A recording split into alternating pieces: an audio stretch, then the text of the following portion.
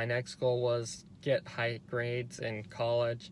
And this is really the formula that I used to get high grades was number one, go to class. Go class early and stay late and ask questions to the professor. It's not high school, but in college, there's sometimes they lay out their what they want you to do and you don't know what they want you to do. Straight up ask them and they'll straight up answer that and aren't just shooting in the dark. I got 95 and I had other classmates that were smarter than me. However, they got worse grades because they simply didn't know what the professor wanted. This is a formula that I tried to do.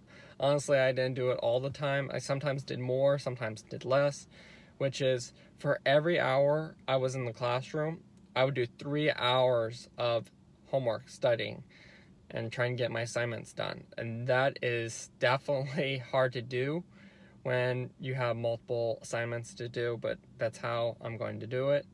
And next is get my essays and exams done early, my exam work done early, just so I have that margin of, okay, if I messed up, I actually have time to correct it even more.